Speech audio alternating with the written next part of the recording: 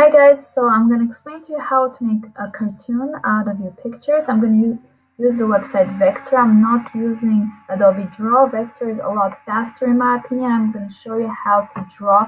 Even if you can't hand draw things, you can still do this using your mouse. It's really easy, and let's go. So first you make a new file. Oh, by the way, this is completely free. You don't have to install anything. This is on the website. And then you go to upload image, choose your image, and stretch it out as much as you want. Stretch it out, and then you start working on it. If you see the pen tool, is what we're going to be using for tracing our picture, and I'm going to explain to you how to do it. Basically, it's really easy. All you got to do is start somewhere, and I'm going to suggest starting with your face. So just click and drag to make the curve. Click and drag, and that's it. You're drawing with a mouse. Yay! It's a lot more easier than Adobe Draw, isn't it? Especially if you can't hand draw things like me. Can't hand draw. And there we go. The face is done. Now what you gotta do is, this is the layer for the face, so I'll change the name to face layer. And then I'm gonna remove the border. I do not like the border. I think it looks tacky. I like flat, specific colors. So then I'm gonna go to background. If I click on this, as you can see, it fills up. We don't want that. So while we choose the color, we want to disable this layer by clicking on this eye right here. It's still gonna be there. The layer is not gone, but we have to use the eyedropper tool to choose skin tone for your character. I suggest like nothing too dark, nothing too light. Just kind of choose over here, and then enable it back. It looks like that. Really nice, huh? And you're done. This is done. Now we have to work on every little item, kind of like putting pieces of paper on top of each other. Does that make sense? I'm going to explain more. Next, I'm going to work on the lips. Same principle, basically trace the lips. Obviously, I'm not putting that much effort, but when you do it, make sure to really pay attention. Make sure you really make as detailed as possible. I'm just rushing for the sake of explanation. So we have the lips done. I'm going to change the name to lips base layer. And then I'm going to remove the border. I'm going to disable it, and I'm going to add the color. I'm going to enable it back, and it looks like that. And we have two layers already. We have face and lips done. Good job. Yay. Next, I'm going to work on one eyebrow. I'm not going to do both because there's not that much time in this life. So I'm going to do this eyebrow. By the way, the completed version that I have done myself, where I actually put effort, is in the description, so make sure you check that out so you can see the full picture. This is just for demonstration purposes. And then when the eyebrow is done, change the name. Eyebrow, make sure you actually change the name of your layers, otherwise you'll get really confused. You should even make it more specific. Eyebrow left, and then remove the border, enable it, go here, and then color, enable back. That's how it looks. Still good for a rushed eyebrow. And then I'm gonna work on the eye, and the eye is interesting because you don't really trace the eyeliner and then trace the white part. No, I'm gonna explain to you how to do it. And again, think of it as putting pieces of paper on top of each other. I'm gonna start with the bottom piece of paper, which in this case is the eyeliner, but I'm gonna trace the whole eye as such, tracing everything, trying to grasp everything.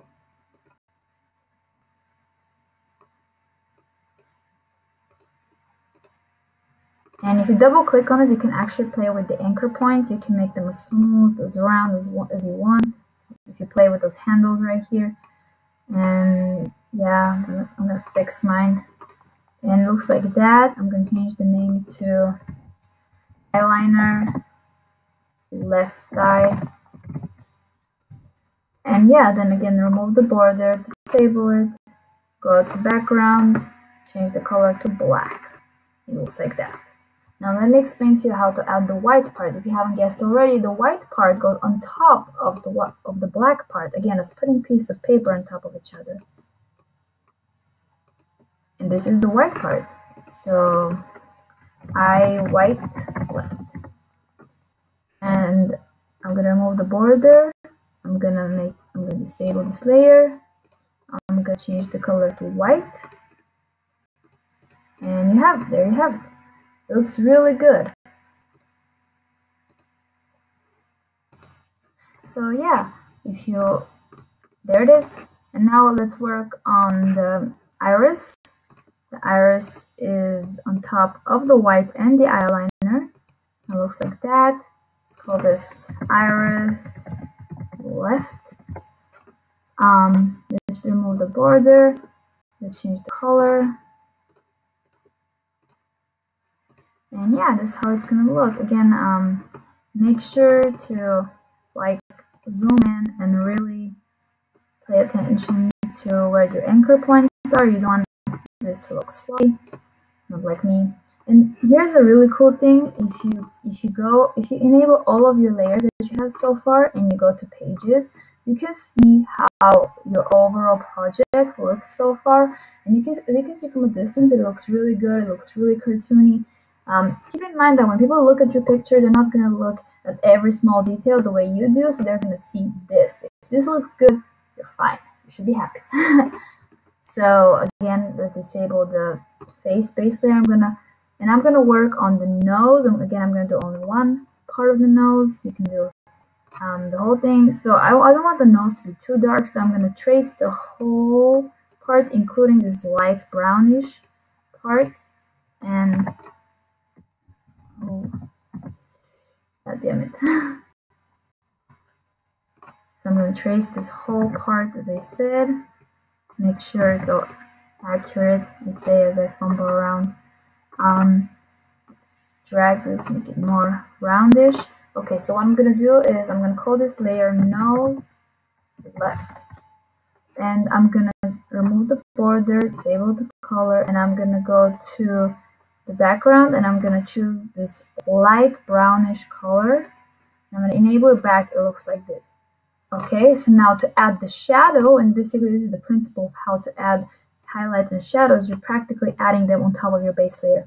You just trace only the shadow part, make sure to smooth it out by double clicking and then playing with the anchor points. Alright, and then I'm going to name this nose shadow left. And then I'm going to remove the border, disable it, go to background, and let's choose this dark brown color. And this is how your nose looks. Really nice, huh? Let's change those. From a distance, it looks like that. It looks really good from a distance. I'm not going to do the other part, but you got the gist of it. Now let's go back to working on the lips. And I really do enjoy working on the lips because you can add a bunch of shadows and highlights. Let's add this shadow in the middle here.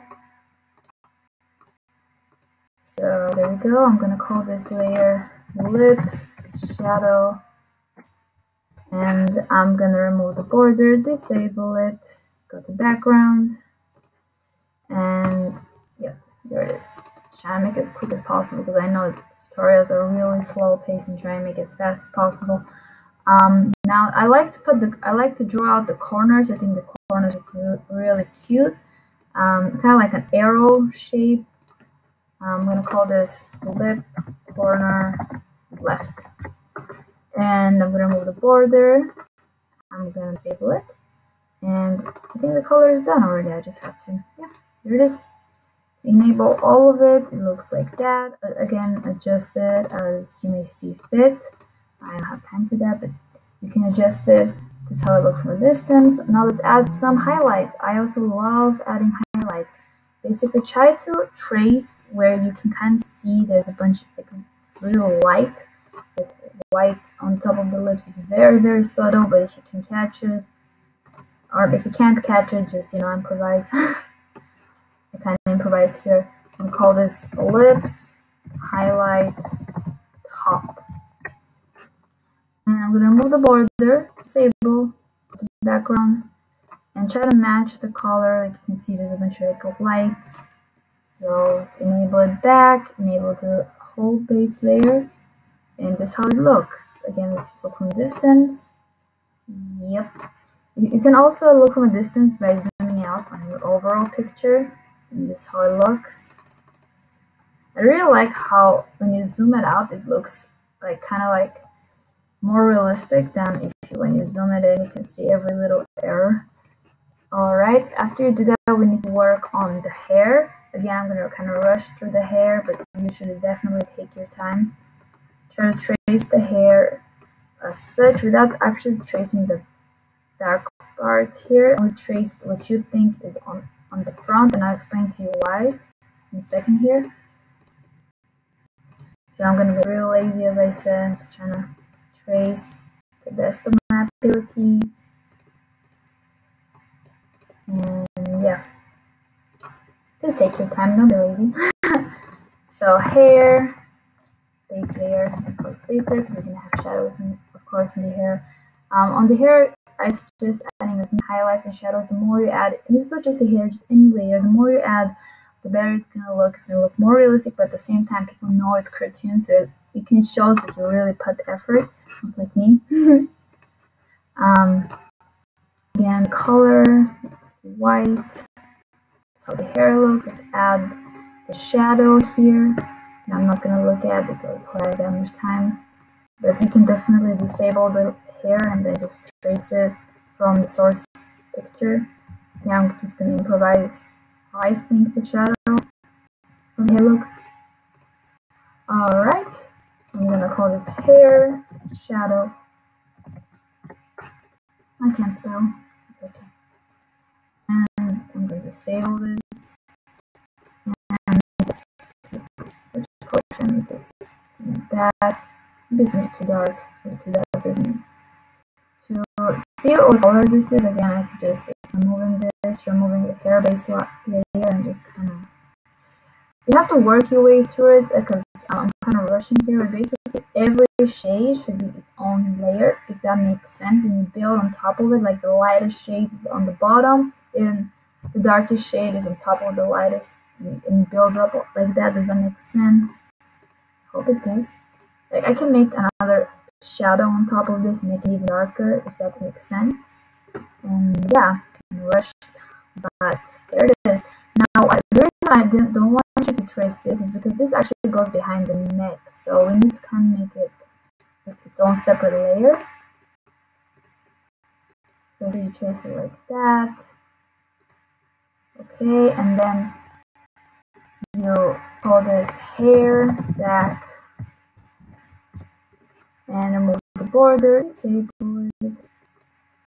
And yeah, there it is. Let's put this all the way behind even the face layer, all the way in the back. So it looks like that. You see how it's behind the face layer? It wouldn't have worked if you made it on top of it.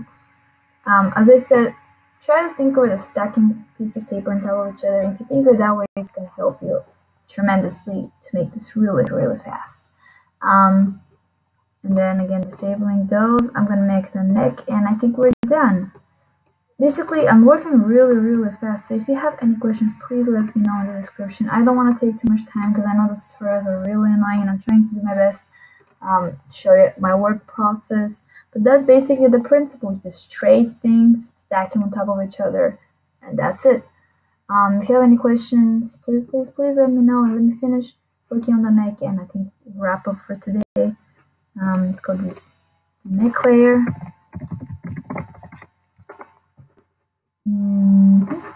So remove the border, disable it. Here, which is like a mid-tone color. Put this all the way in the back, but in front of the hair in the back. Does that make sense? See? Stacks up really nicely. Fix the face here. What is this? Fix the face. There it is. And that's how it looks from a distance. You can really see it starts to look like a cartoon, and the more shadows and highlights you put and the more stylized you make this, the more of a cartoon it's going to look. Like for example, if I go back to the neck layer here, you can see there's a bunch of shadows here. I can definitely make this into another shadow layer on top of the neck base layer. I should probably call this neck base layer. So here again, just to summarize, basically the idea is you make a base layer of every shape, and then you start building shadows and highlights on top of it. Yes, yes. Now, after you're done, so I'm gonna remove this picture right now, and this is the actual final cartoon. And after you are done, what you're gonna do is go here and you select this rectangle and you make this big rectangle.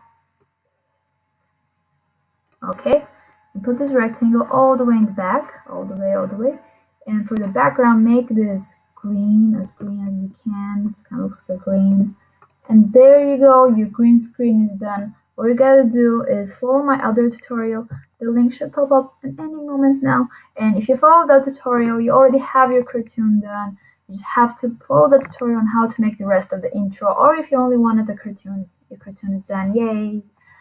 To export this, basically just go here, export, and click download. It's gonna save it in this SVG format, and that is actually the format for vectors. If you choose to do so, or if your program does not import SVG files, you can go to SVG2, PNG, or whatever, JPEG. I'm going to choose PNG. And basically convert this to any like normal format. I lost my thoughts for a moment there. SVG is basically just a vector file. It just keeps the properties of a vector as much as possible, makes it really crisp, but not all editing programs accept this format. So basically, if you go to this website or any website really, you select your files, and where's my file? Have so many things. Yeah, here it is, untitled SVG. And then I make it into a PNG. And how do I do this? I guess, I don't know. Okay. Oh yeah, here is start conversion for the blind people like me. Finished. And you click download. And now you have your PNG picture. And now you can definitely just import it on anywhere that you can use a green screen. And look, it literally does look like a cartoon. It takes so much less time than Adobe Draw. And again, I hope this tutorial was helpful to you.